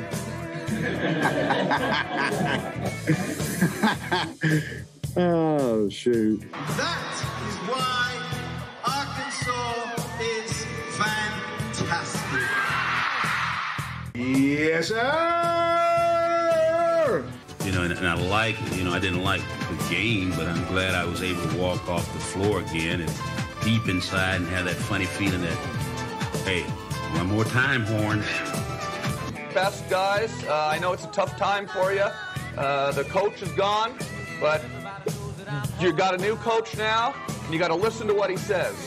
Okay, I know you're thinking, oh, who is this new guy? Where's the other guy that crashed the motorcycle? We like him better. He was cool or whatever. Forget about all that. Listen to the new coach and get out there and win some games. Oh, brother, this guy stinks! You guys act like it's... Pick it up a little bit. Okay? Get your chin up. Smile. Smile. Okay? Dang, you guys, all right? If not, I'm not talking. I'm so excited. Red. Oh. Guys, I've got just one thing I want to say to you. Touchdown, Arkansas! I was the teacher today. Told those boys, welcome to the SEC. Well, Fayetteville is 1,843 miles away, but the call of the Hogs can be heard all the way to San Francisco. Well, stick my dick in the mashed potato. Go Hogs. Powered by Arkansas, for Arkansas. Every time you put a mic in my face, I'm going to say Arkansas. The John Nabors Show is live from the Natty State Sports Studios. All right, welcome back into the John Nabors Show. You're live from Natty State Sports Studios. Appreciate everybody listening in and watching in on this beautiful day here in the great state of Arkansas. As I am your host, John Nabors, and appreciate each and every one of you for making us a part of your afternoon this afternoon. As we just got about 30 minutes left of the show, we'll get into, hey, y'all see this, and a little bit, too, of some of the fun stories to talk about. But I did want to bring up a little bit of the NCAA tournament, because those of you, which pretty much all of you, filled out brackets, been watching the tournament. It's been great, man. There's nothing better than the NCAA tournament. Schools that you never even heard of becoming famous, players you never even heard of becoming household names. I mean, that's the really, would I have ever known anyone named Ali Farouk Manesh if it wasn't for the NCAA tournament? No. Would I even known that there was a school called Florida Gulf Coast if it wasn't for the NCAA tournament? No. So it's been awesome.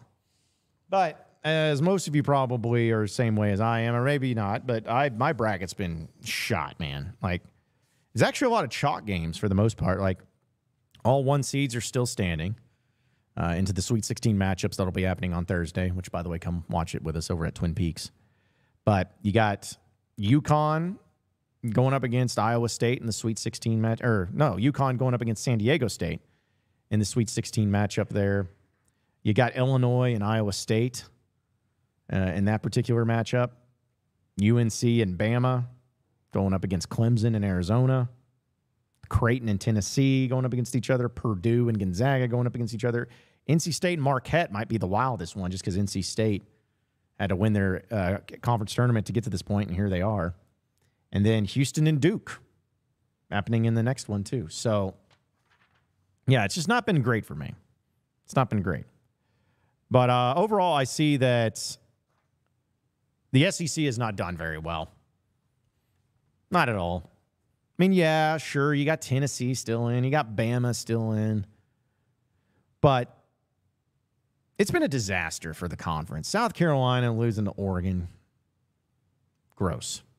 A&M gave Houston all they wanted, so at least I'll give them credit for that. And I don't really consider them being one of the teams I'm referring to. It's mainly Auburn and Kentucky. Auburn, Kentucky, and South Carolina. Those are the big ones. Mississippi State even disappointed me, but still, at least it was an 8-9 game. Auburn being a 4-seed, lost first round. Kentucky being a 3-seed, lost first round. South Carolina being a 6-seed, lost first round. I started thinking about it, at least the joke, maybe a joke, but I'm going to take it as for real.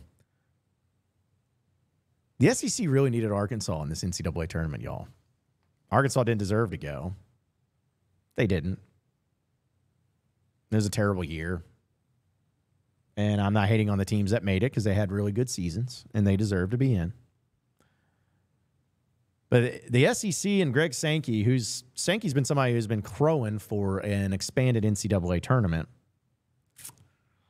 Yeah, you don't really have much of a case on it when you're looking at your teams in your own conference there, Sankey. Because everyone's been bad. And what's sad about it all is that it's not even surprising. It's not even surprising that the SEC is bad in this. Like, I was not shocked at all that Auburn lost in the first round. Not at all. Like, since COVID hit, since Muss has been the coach at Arkansas, essentially, Auburn has been garbage in the NCAA tournament. Bama made it to another Sweet 16. That's great. But they're going to get smoked by UNC. Like, Bama can score, but they can't stop a nosebleed. Like, they are so bad defensively. So they're not going to go any further than the Sweet 16. Tennessee's the best bet. Tennessee has potential to go to the Final Four, but I don't know if they're going to be able to beat Purdue. Like, that's going to be the matchup. They got Creighton coming up, and they could very well lose that, especially with Rick Barnes, who is regular season Rick is what he's been known for. But it's just been pathetic. And from what it looks like right now, John Calipari in Kentucky, at least what I'm looking at right now, and people who are covering it from Kentucky Sports Radio and everything, it looks like he's going to remain on as coach at Kentucky. So, which I think is the right move, to be honest. Like, Kentucky fans are probably fed up. Calipari's been a disaster in postseason play and in the NCAA tournament. There's no question about that. But I just don't know of like what Kentucky thinks they're going to do if they fire Calipari. Who are they going to bring in immediately that's going to be immediately better? I just don't think that they could do right now. Now, next year could change everything. There could be a coach that's open. That makes sense. All that can change. But I just don't think now is the time to fire Calipari. I think next year might be the year where it's win or go home. It's just the vibe I get. It could be wrong. He could be getting the axe now, like tonight. But it's just the vibe I get. But it's just been pathetic how the SEC's looked in the NCAA tournament. And truly, if it hasn't been for Arkansas and Eric Musselman since the COVID season happened, the SEC would be the laughing stock of conferences in the NCAA tournament. I mean, Arkansas is still the only team to go to the Elite Eight since COVID. Think about that. From the SEC, Arkansas is the only team from the SEC to make it to the Elite Eight. The only team. And they did it twice. That's bad. That's bad. I think the SEC's improved as a conference overall. I think they've done some good things in the basketball side of things. I think they have some good coaches. But this is what a lot of those fans of these particular new basketball schools, quote unquote, like Bama and Auburn and all of that, this is what they don't understand. True basketball success in the college level does not get ranked or looked at by your SEC regular season titles or even tournament titles for that matter. Auburn, look at you. Great. You won the SEC. Congratulations. Does anybody give a rip? No. Why? Because you lost to Yale in the first round. If you're an Auburn, if you are an Auburn basketball fan, and if you're worth your salt, you're not going to 5-10 years from now look back upon this particular season and be like, man, that was a great year. Well, why? Well, we won the SEC tournament. Oh, yeah, that's cool. What'd you do in the tournament, though? Lost to Yale.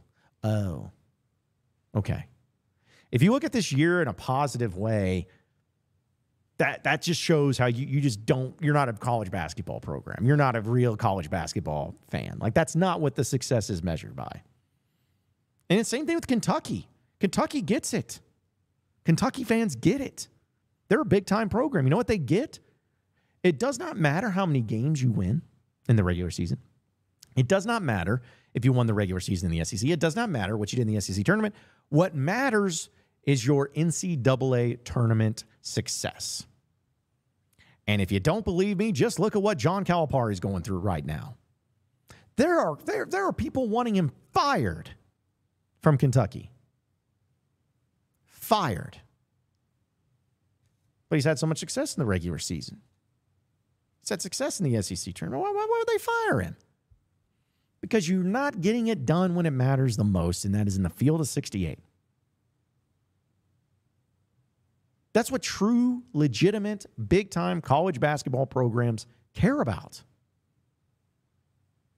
Like, yeah, there is a somewhat gratifying feeling whenever you win your conference regular season. Sure, yeah, it's nice. It's something to be celebrated.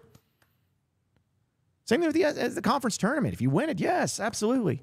Something to be celebrated. Something you can put a banner up, and it's great.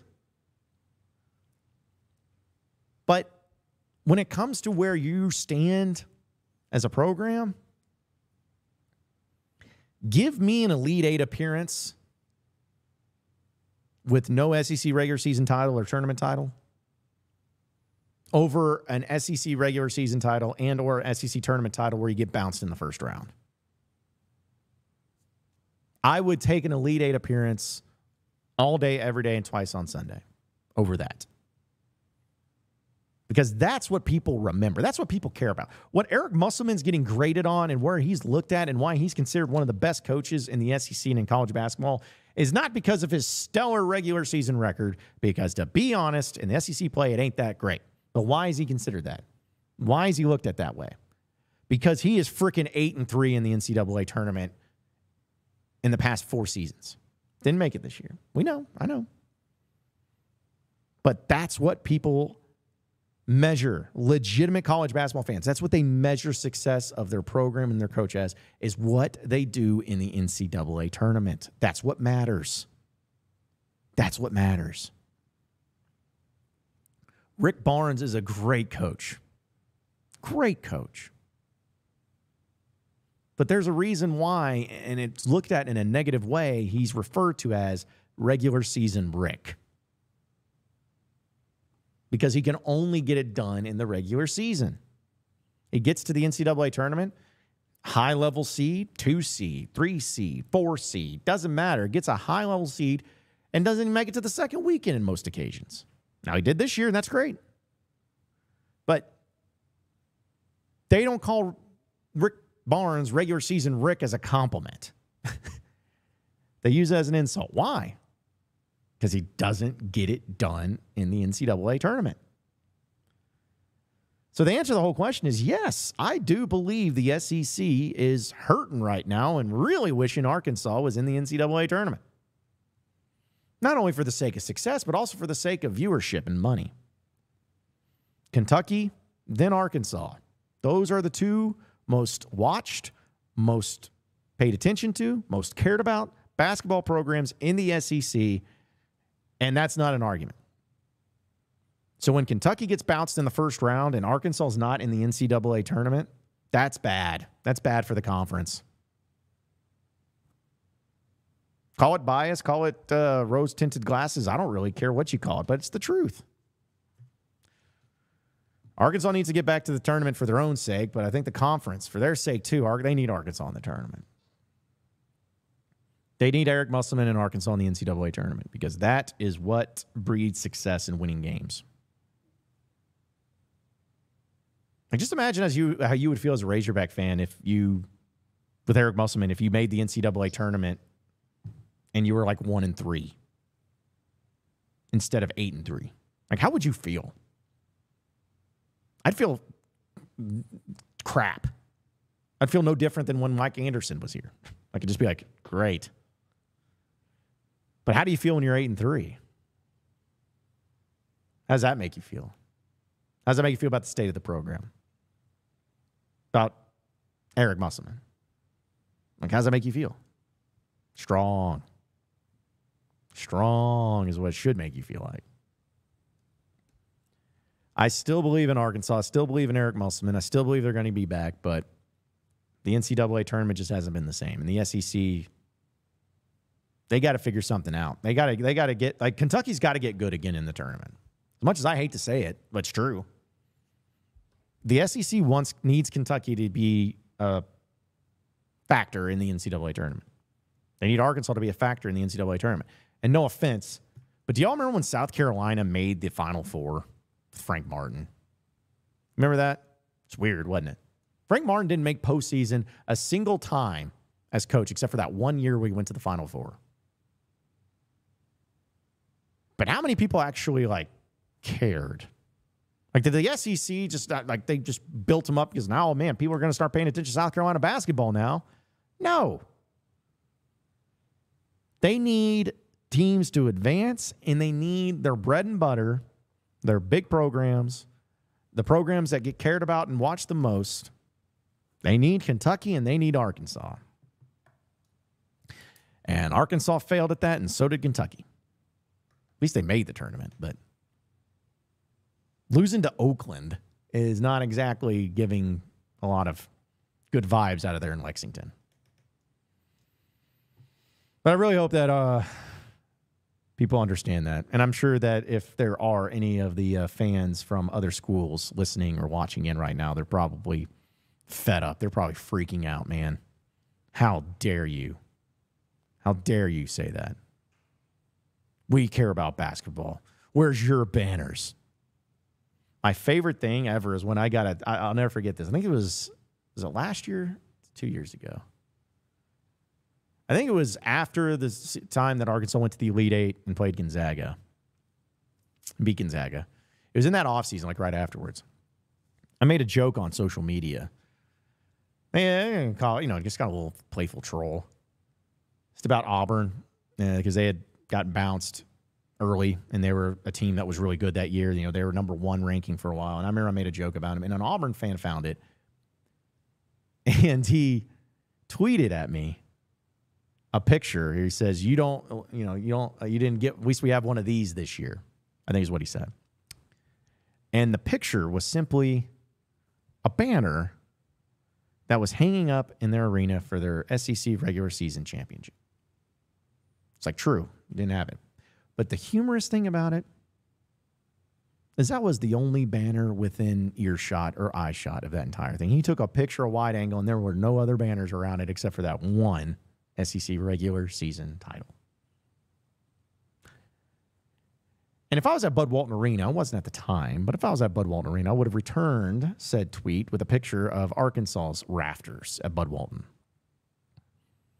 Of showing you right, you won the regular season. Arkansas has not won the regular season in the SEC, I don't believe in since 1995. Maybe even didn't win it then. They haven't done it very often. It's true. But there's a reason why they had to make some adjustments in Bud Walton Arena for their rafter space because of how many banners that they have. And you know what else too, folks? You know what you get a banner for? Elite 8 appearances. You do. Sweet 16 appearances. You do for that too. But give me the program, give me the history, give me the future, give me of everything.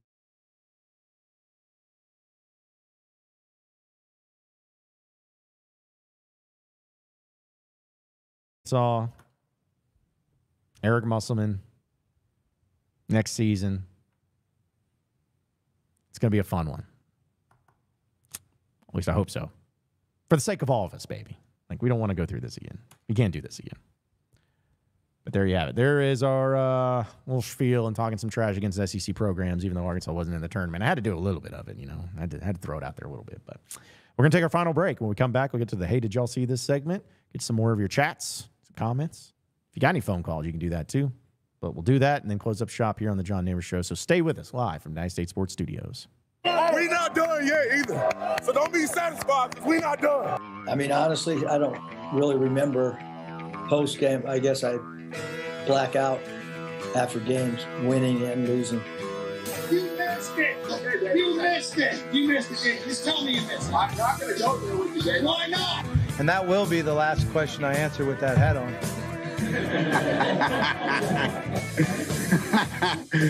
Oh, shoot. That is why Arkansas is fantastic. Yes, sir. You know, and I like, you know, I didn't like the game, but I'm glad I was able to walk off the floor again and deep inside and have that funny feeling that, hey, one more time, Horns. Best guys, I know it's a tough time for you. The coach is gone, but you got a new coach now, and you got to listen to what he says. Okay, I know you're thinking, oh, who is this new guy? Where's the other guy that crashed the motorcycle? We like him better. He was cool or whatever. Forget about all that. Listen to the new coach and get out there and win some games.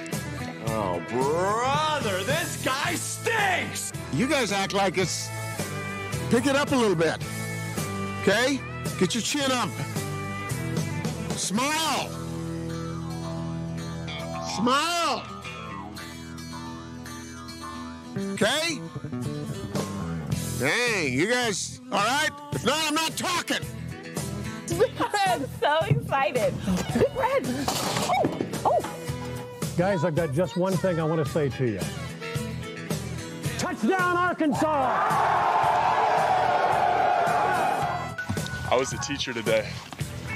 Told those boys, welcome to the SEC. Well, Fayetteville is 1,843 miles away, but the call of the Hogs can be heard all the way to San Francisco. Well, stick my dick in the mashed potato. Go Hogs. Powered by Arkansas, for Arkansas. Every time you put a mic in my face, I'm going to say Arkansas. The John Nabors Show is live from the Natty State Sports Studios. All right, final segment here on the John Nabors Show. Appreciate each and every one of you listening in and watching in on this beautiful day here in the great state of Arkansas. As we're going to get to our final segment, which, of course, is, hey, did y'all see this? And try to get to some of your comments, too, if any of you have some of that, which I'm sure you do. And just sometimes I'm looking into the chat, and I get a little worried about some of you. I'm just going to be honest. I get worried about some of you. But I did like the fact, where is it at? Yeah, Dalton's Motorsports says, Sean Fred Durst Nabors. Now, listen, I'm not a hat guy. If you guys have seen me on this show, I do not wear hats very often. But my hair is out of control, and I'm getting a haircut tomorrow. And with it raining today, I didn't want to deal with it, so I just put a hat on.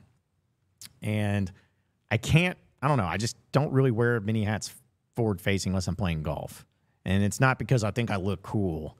It's just because I have a weird shaped head and it looks ridiculous if like forward facing as much as it does backwards. So just bear with me. It's a one-time deal. All right. Relax.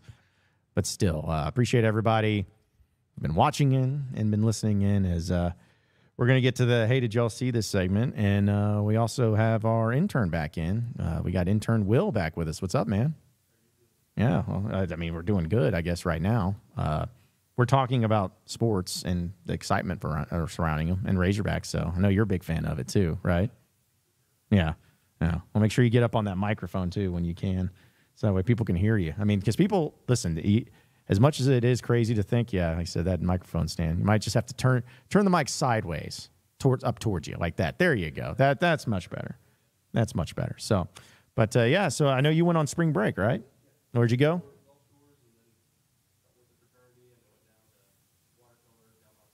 Okay. Cool. So yeah, you went to Seaside and everything. So, yeah, well, that's cool, man. Yeah, I know people were excited to get to the point to where they were at and on the spring break side of things too. But we're gonna have some other things to talk about in the Hey Did Y'all See This segment, because I mean, you did a good job of putting some of this stuff together, by the way. But let's see. Getting to that point, I'm gonna have to put up the Google sheet there. Okay, yeah. So I'll have to make this work. But either way, let's see. First thing we'll talk about. Yes, I know that Carius Kern has officially decommitted from Arkansas. For those of you commenting, yes, we talked about that. So just wanted to clarify for all of you there that yes, I am aware. Yes, it did happen. And no, I don't see it as a major ordeal.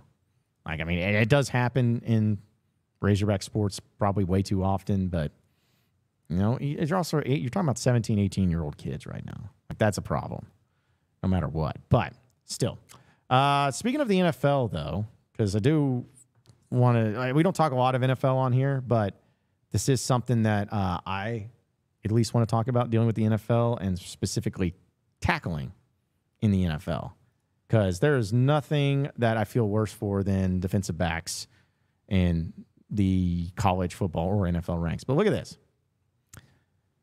So the hip drop tackle is officially illegal.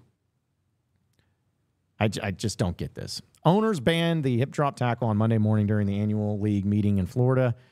And the NFL's competition committee was unanimous in their voice that the tackle was the one that the league wanted out of the game, and owners agreed. So here's what it is as follows.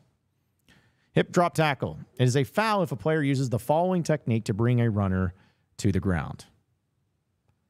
Grabs runner with both hands or wraps the runner with both arms. So we're already being in a bad way, because to me that's a pretty standard thing when it comes to the game of football. But that's not only what they do. It has to include this part. And unweights himself by swiveling and dropping his hips and or lower body, landing on and trapping the runner's legs at or below the knee.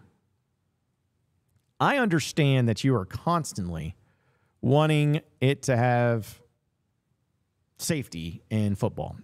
And I completely and totally agree with you on every step of that. But when I'm seeing this, and you are trying to ban this to where it ends up being a penalty of 15 yards and an automatic first down, a player wrapping hands or runners with both arms and then unweights himself by swiveling or dropping his hips, that's tackling in tackle football. I saw all these former players and even current players taking to social media, going on ESPN and everything, voicing their displeasure with this. And I'm like, what are y'all doing? Like, what are we doing here? It is so vastly unfair. I can't imagine as a defensive player how you play the game. I can't imagine as a defensive coach how you teach and coach the game. The offense and every offensive player, time and time again, they get the rules bent and adjusted to favor them. I can't remember the last time that there's been a defensive player or a defensive rule change that's helped the defense play the game.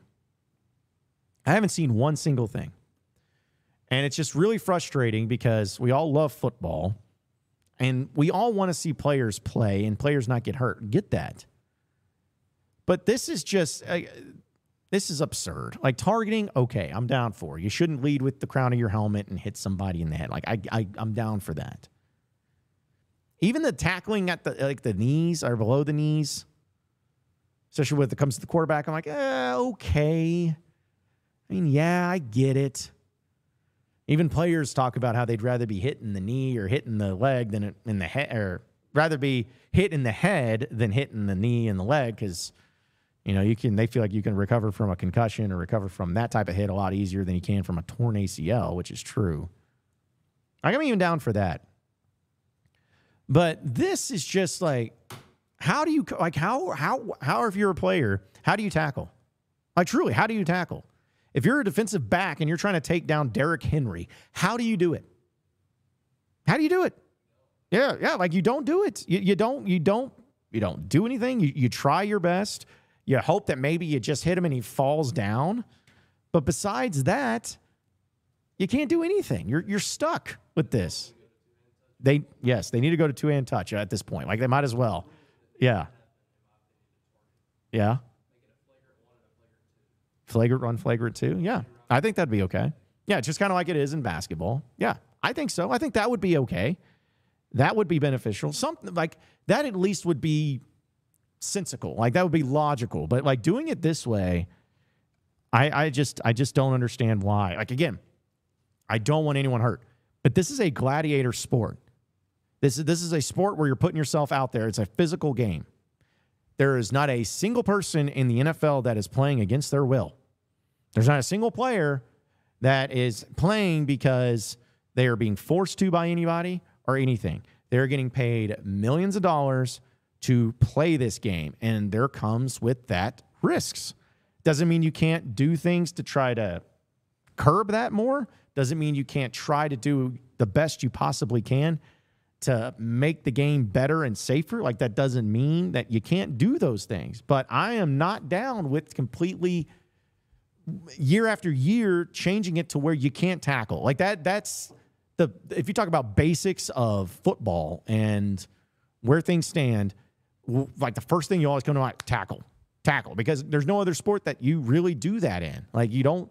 I mean, I guess rugby, you have a little bit of an element of physicality. Hockey, you got a little bit of physicality. But when it comes to the play stopping because a player went to the ground, that's what makes football football. Like, that's what it is. And so the more you try to change that and to take it away and to make it more difficult on tackling, the less it's going to become football and the less it's going to be fun for anybody, because then it's just going to be the offense.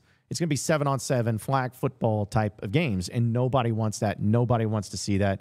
Nobody wants to deal with that. But yeah, people are going to they're going to stop coming to the games. They're going to stop caring about it. But that was pretty much all that we had to talk. We'll have some other things that we'll get into tomorrow, because I know we had a full show. But appreciate each and every one of you listening in and watching in to the John Nabors Show. Be sure to like and subscribe to the show. Like and subscribe to United States Sports. We're going to have a lot of great stuff going on throughout this week. Football, basketball, baseball. We're going to be on top of it here at United States Sports. So can't wait to get back after it tomorrow. Same sports show, same sports channel tomorrow afternoon. Have a great rest of your night, everybody, and we'll see you then.